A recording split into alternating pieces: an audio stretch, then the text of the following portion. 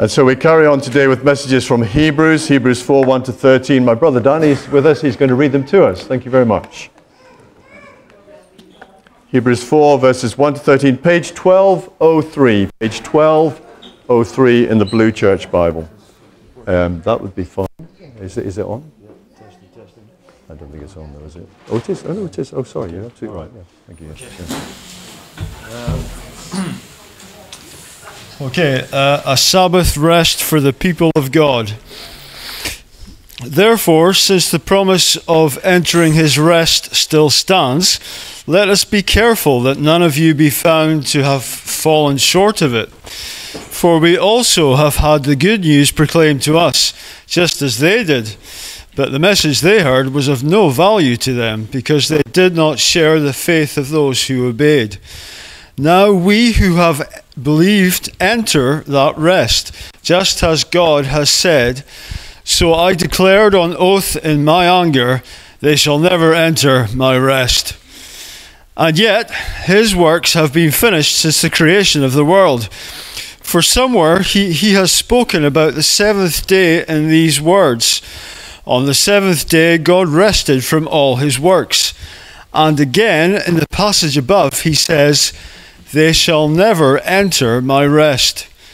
Therefore, since it still remains for some to enter that rest, and since those who formerly had the good news proclaimed to them did not go in because of their disobedience, God again set a certain day, calling it today. This he did when a long time later he spoke through David, as in the passage already quoted, today, if you hear his voice, do not harden your hearts. For if Joshua had given them rest, God would not have spoken later about another day. There remains then a Sabbath rest for the people of God. For anyone who enters God's rest also rests from their own works, just as God did from his.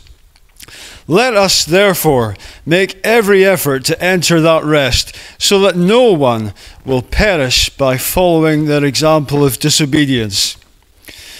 For the word of God is alive and active, sharper than any double-edged sword. It penetrates even to dividing soul and spirit, joints and marrow.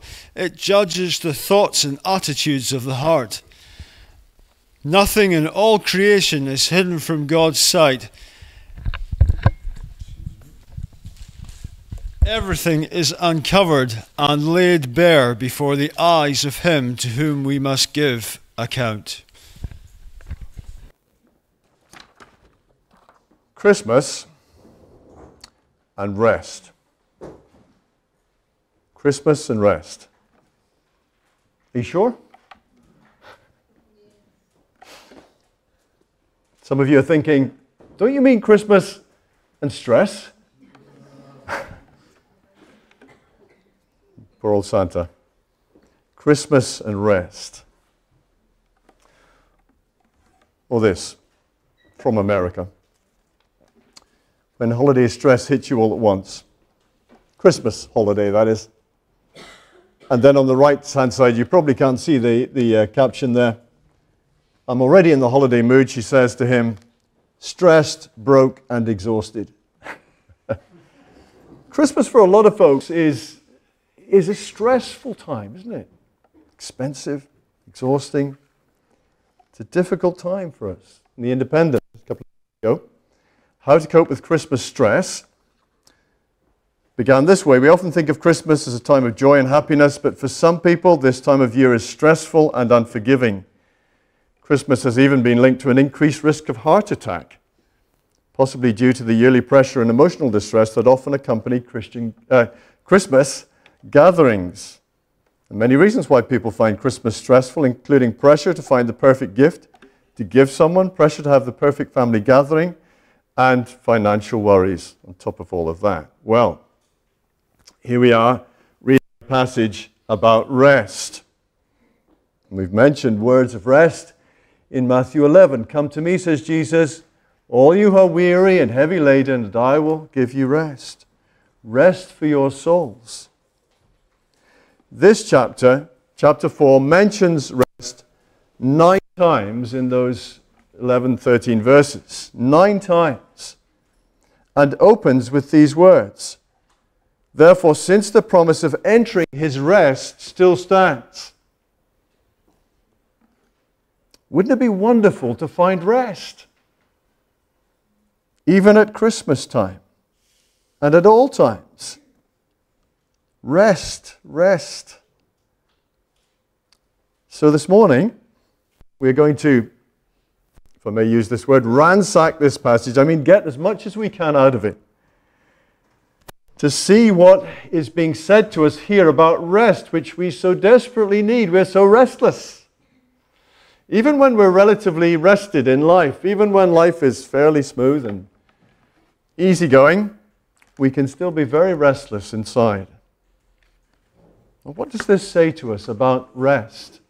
And what if we actually tasted some of that rest for ourselves? The Word of God is unique in this sense. It's there, isn't it, in those final 2 verses that Danny read to us? It's alive and active. It does what it says on the tin. That's the expression, isn't it? It does what it says.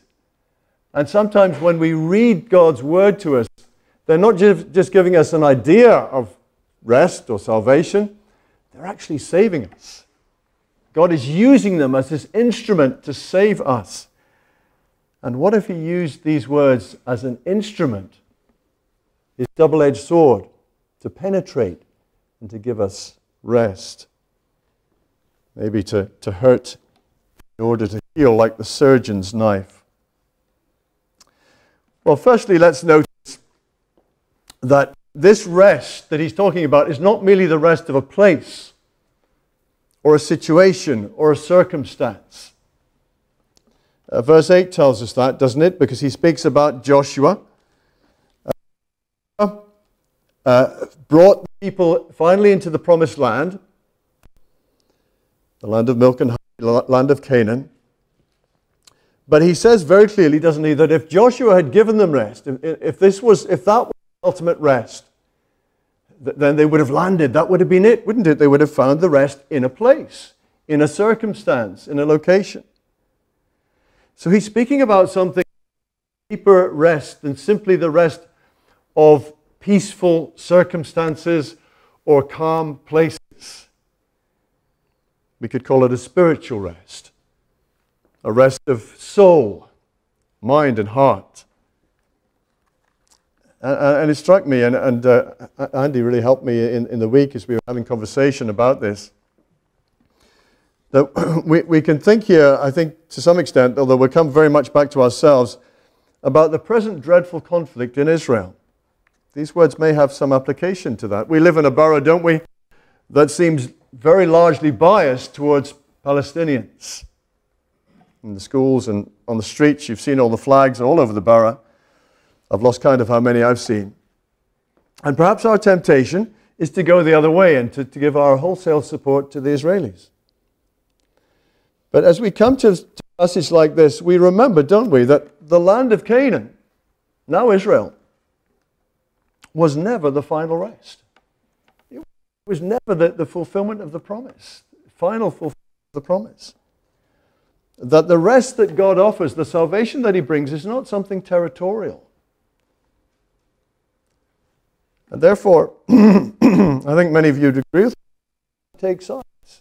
We're not called to take sides, but to hope and pray for both Jew and Palestinian, not only to come to some temporary political peace, but to come to the one who alone can provide rest for their souls. A rest which will then ripple throughout their families and relationships and out into their society. A rest that calls us to live at peace as far as it is possible for us to do so. A rest that impresses upon us the great message of reconciliation in the gospel. And even of loving enemies and persecutors. If that rest, if that message gets under the skin of anyone, it begins to affect their whole lives. And for us here and now, like I said, this rest is more than merely restful places or circumstances. And that's great, isn't it? Because our circumstances, and I know many of your circumstances, are not always peaceful. They're not always pleasant. And on the flip side of that, even in peaceful circumstances, I find personally, that our hearts can still be full of trouble. Our minds can still be working on something anxiously. I'm sure none of us would pass up a week or two in the Bahamas right now, but as likely as not, we'd take our worries with us, right? We wouldn't leave them behind in the UK. And so we find that we do need a spiritual rest. We need a deep rest in our souls, in our hearts and minds, not just a physical kind. By all means, give me a week in the Bahamas for my Christmas present. But I would take my worries with me, I have to confess. This is a deeper rest, isn't it? It's a rest rooted in our relationship with God, peace with God, forgiveness of every sin, hope of eternal life, full salvation. This is the rest that is on the table for us here. You see, there is a restlessness inside us that comes from being out of relationship with God. He is the God who made us. There's a nagging feeling at the back of our minds. Not always, but sometimes it leaps up, sometimes in moments of trouble or distress or bereavement. Very often, as you lose somebody you love, you begin to think about your relationship with God. You begin to think about ultimate things. I've seen that many times. Remember a guy coming to me years ago. I didn't really make full use of it as I should have done. And I kind of regret that. But he was a friend had died. He'd come to the funeral. And he was really troubled about his eternal security, about his relationship with God. You have made us for yourself. As a man prayed many years ago, you have made us for yourself, and our hearts are restless until they find their rest in you. Have you found rest in the one who made you for himself? So that's the first thing. It's a spiritual kind of rest. It's a rest in our relationship with God. It's peace with God through our Lord Jesus Christ. Second, it's not just rest, it's, well, you know the advert, I'm sure. This is not just chocolate cake. This is Marks and Spencer's chocolate cake. That means it's the very best. It's the premium, it's the ultimate chocolate cake you could ever experience. Well, this is not just rest. This is not any old rest. This is God's rest. And we're told that at least 4 times in this passage. Verse 1, his rest. Verses 3 and 5, God speaking, he says, this is my rest. And verse 10, God's rest. 4 times we're told that this is a particular quality of rest. The highest quality, the rest of God himself. The Almighty, the Lord over all. And we can only imagine, can't we, the deep harmony and sort of integration and shalom, peace that is within God himself. Can you imagine how great that peace must be within him? The stillness, the calm. I looked up that word shalom again this morning, went to to the Messianic, a Christian but a Jewish website. That word is a lovely word. Some folks will tell you more about it here than I can, but it means so much more than just the absence of noise or trouble or conflict. It's a really positive sense of well-being, of being well, being whole. Beautiful word. And that is the peace of God, isn't it? That is the rest that is here for us. It is whole peace, that lovely well-being. Third, it's also called Sabbath rest, isn't it? Verse 9. Many of you have loved the Sabbath or even the British Sunday. And of course, the Sabbath was a beautiful sign of the rest of God who rested on that 7th day after creation.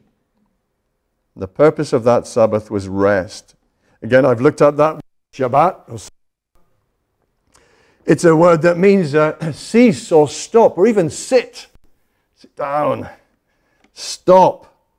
Stop, says the Lord. All the busyness, all the business and all the busyness, all the striving and stress, all the fussing and fretting. Press the pause button. Stop. Be still. As we come into the New Testament, we find that the Sabbath was a beautiful picture. Indeed, a shadow, it says in Colossians chapter 2. The Sabbath day was a shadow of Jesus and the salvation and rest that was coming in Him. The one who said, "Come to me, all you who are weary and heavy laden, and I will give you rest." You see, rest is not found simply in a regulation or a rule. It's found in a relationship with Jesus Christ. Come to me, He says. I will give you rest. Not do this or that. Not follow these 4 or 5 points. You know, you can read plenty of articles online about how to find rest or relaxation, mindfulness, diet. Your diet is important. Your exercise, make sure you get plenty of that, and so on and so forth. Jesus says it's not, in the end, it's not ultimately about regulations, about guidelines, about rules. It's about coming to Jesus. It's about a relationship with Him. Fourthly, as I look down through the passage, I find that this rest is a particular kind of rest in verse 10. It's a rest from our own works. Did you notice that?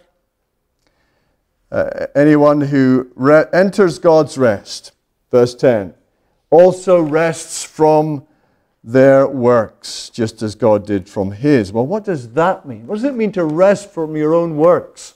Well, I notice that it doesn't say work. This isn't where you take a long holiday and never have to go to work again or do anything, any kind of activity. That's not what's being spoken of here. It's a particular kind of work that is being spoken of. And works here refers to attempts to get ourselves right with God. To get ourselves good books, whether through helping at night shelter or helping a lot of old ladies over the road or saying your prayers or coming to church from time to time or whatever. All of those things that we think might give us currency with God, the Bible is very, very clear, isn't it? They don't. That's never going to cut the ice with God. We're just too far gone. We're too corrupt. We need a radical salvation. So works refers to those attempts. Now, if I said to you, here's a little test. Don't answer now. If I said to you, do you think when you die you will go to heaven? And maybe you'll say, yes, I think I will. And I say, well, why do you think? I think the instinctive answer of a whole lot of people out on the street, maybe even a few in here, I don't know, would be, well, I think I've lived a decent life. You know, I've done what I could, and I haven't been perfect. Nobody's perfect, right? But I've lived a decent life, so I think the Lord will let me in. You see, that's completely not the answer the Bible gives. There's no hope in ourselves. The only hope is in Jesus Christ. And so becoming a Christian means that we abandon all hope in ourselves in terms of our relationship with God and our everlasting hope. We abandon all hope in ourselves. And that takes humility. And I think that's where a lot of us come unstuck, isn't it? That moment of humility where we bow down before the Lord. Lord, have mercy upon me. I'm a sinner. I need you to cover all my sins. I can't make it myself into your presence, into heaven. We admit that we need charity. Are we too proud to accept the charity of God, the grace of God? Because this rest is rest from our own works, our own attempts to get right with God, our own attempts to impress Him. Let's give up on those. The only way is through faith in Jesus Christ. I notice too that it's available for anyone, verse 10. There's that lovely word, I see it often in the scriptures, anyone. That is to say, the gospel is offered to everyone and anyone. who wants it, who truly wants it, who will really take hold of it. So if you're rich or poor, old or young, nice or not so nice, cool or uncool, whoever you are, it is offered to you to come, to enter into this rest. But more particularly it is for those who have faith, verse 2, or for those who believe, verse 3. Did you notice those words in verses 2 and 3? Well, apologies for those who have lost the last few points. I've been saying that this is a particular kind of rest. It is not merely the rest of a place or situation. It is the rest of God Himself. It is called Sabbath rest, that beautiful sign of true peace and shalom. It is a rest from our own works, our own attempts to get ourselves right with God. And that takes humility. But fifth, I'm saying it is available for anyone at all. And more particularly for those who have faith, verse 2, believe. And I want to speak again about the kind of faith or belief that is in view here. We touched on this last week. Perhaps we did more than touch on it because we noted two other words used in chapter 3. I wonder if you remember what they were for faith or belief. And one was confidence and the other was conviction. And these are great words to use for faith, confidence and conviction. Faith and belief can be a bit flaky in our language, but confidence and conviction are strong, aren't they? Someone's helpfully shown the difference between a mere belief and a conviction. They've said this: a belief is what you hold, but a conviction is what holds you. In other words, a conviction is something that is such a strong belief that it holds you, it motivates you, it drives you, it shapes your life. You could call it just a strong belief. And we may also have noticed a connection that is being made across these chapters, but particularly 3 and 4, between faith and obedience. Between faith and obedience, or unbelief, non-faith, and disobedience. They're interconnected in these chapters. You'll see it all over, in these 2 chapters in particular. So this is the kind of faith we're talking about here that drives or motivates or inspires obedience to Christ. In other words, that makes a difference in your lifestyle. Now, we're not saved. We don't enter this rest through obedience, but by faith alone. But it's the kind of faith, we'll see this as we go into Romans in the new year, it's the kind of faith that motivates obedience, that comes with obedience. That is to say that we follow Jesus, that we change our lifestyles.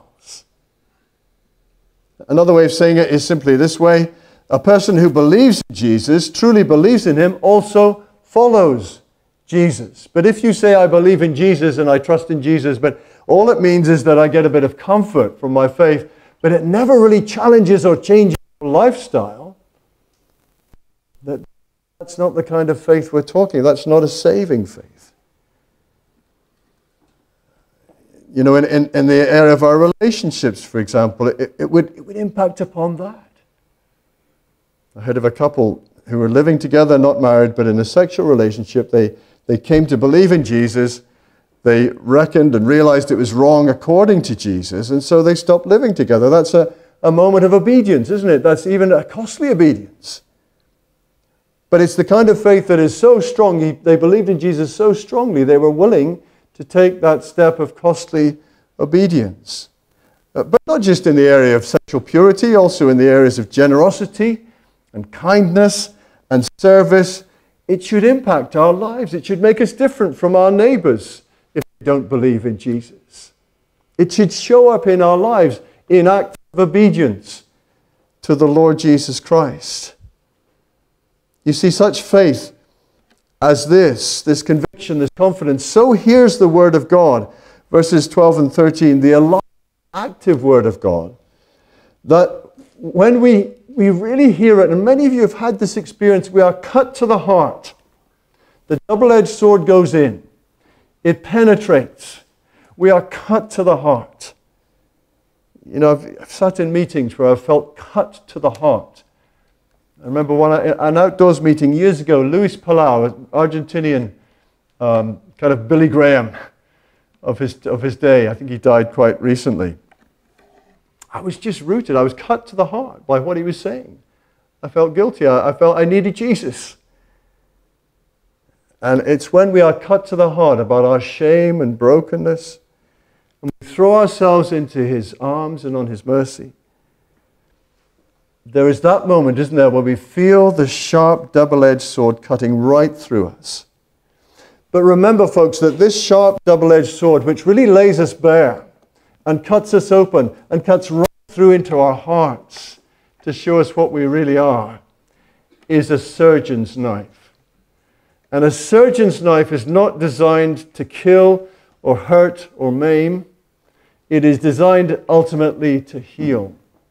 It cuts and it hurts in order to heal, as our friend Rolly here would tell you, and other medical folks who may be here. Rupa, too, sorry. That's what the surgeon's knife is for. That's what the double-edged sword does. It hurts in order to heal. Such faith as this, such saving faith as we're talking of here, pays the most careful attention to the message, chapter 2, verse 1. Fixes our eyes on Jesus, chapter 3, verse 1. Truly believes and embraces the good news, chapter 4. And trusts deeply in Jesus as our only hope in life and death. That is the kind of faith that is able to enter into the rest of God. Hebrews 4, verse 11. Let us therefore make every effort to enter that rest, so that no one will perish by following their example of disobedience. Now, you read that and you say, well, wait a minute. You just said that we don't have to work for this. It's there in verse 10. In fact, it's the very verse just before. How does that work? Anyone who enters God's rest, verse 10, also rests from their own. We don't have to work for salvation. Let us then make every effort. Well, that sounds like work, doesn't it? Every effort. An effort is a work. It sounds like a contradiction. It's not. What is it we are to work on? What is it we are to work on in verse 11? What is it we are to strive for in some translations? Strive for or make every effort. Believing. That is the work we are to do. Believing. Jesus once said the work of God is this, to believe in the one he has sent. The work that he requires of you and me is first and foremost to believe, to trust with this saving faith, with this conviction, with this confidence. That is what we are called to do. As you hear the voice of God in these words, do not harden your hearts. My brother made a good emphasis on those words, I thought earlier. Do not harden your hearts with resistance, but soften your hearts and open your hearts to his message of mercy, love, and rest. Trust the Lord Jesus Christ with all your heart. For he alone, as we've seen in the earlier chapters, is worthy of such confidence. He has done everything necessary to secure salvation and rest for anyone who will come to him. His work on the cross is complete. It is, as we'll see, as we would see if we went right through Hebrews, absolutely watertight. It can bring us full forgiveness. It can draw us into the presence of God. It can bring us peace with God, the sure hope of eternal life. And you can rest full weight on Jesus Christ forever, like you can with no one else. Remember the everlasting arms from last week? Underneath are the everlasting arms. Every other pair of arms will fail you because people will die. Or money you can't take it with you. Those aren't everlasting arms, not even your loved ones, your closest, your nearest and dearest. But these are everlasting arms that will never fail you. You can rest on these arms forever.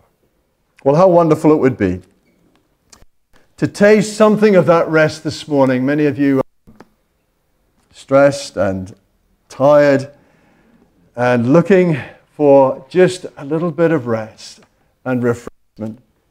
To taste again that peace with God, that peace of knowing him, resting on those everlasting arms. Perhaps today you can find some time, take some time to to rest and revel in Him and all His love and promises and grace. But just a final thought, and it's a warning, because really we have warnings in these two chapters. It's red lights that come out to us from the passages here. The gist in chapters 3 and 4 is that these are warnings from Psalm 95. Do not harden your hearts. Do not perish in unbelief. Don't lose out, it's saying to us, on the rest that God has provided in the Lord Jesus Christ. And it calls upon us not only to think about what we might lose, but what we might get instead. And that word perish is a scary word, really. Perish is a scary word. Remember chapter 3, how shall we escape if we ignore such a great salvation? I've been thinking about death quite a lot lately, for obvious reasons, and what happens when you die. And how somebody dies, well, at least now they're at rest, or rest in peace. Their troubles are over. But they're not at rest. What if they're not at rest? Because they've never received the rest of God in their lifetime. Faith in Jesus Christ, because they've ignored such a great salvation. According to the Lord Jesus Christ, more than anyone in the Bible or indeed in history, hell is a reality. It's very real, and it's a very real danger for those who will not embrace Him with faith, confidence, conviction. Well, may the Lord have mercy upon us all. And may the Lord give us grace to receive His rest now and forever. Let's pray. Heavenly Father, what wonderful rest You have provided in our Lord Jesus Christ and in the finished work of Christ on the cross. All done, all finished. As we receive Him, as we bow to worship, as we embrace Him by faith with conviction and confidence. Oh, may we know this rest, even today, and much more in the future when He comes again to bring true rest and shalom peace to all creation. May we be part of that new, and may we know that peace in our hearts today as we trust in Him. Help us to then make every effort to enter that rest through confident, obedient faith in our Lord Jesus Christ. In His name, amen.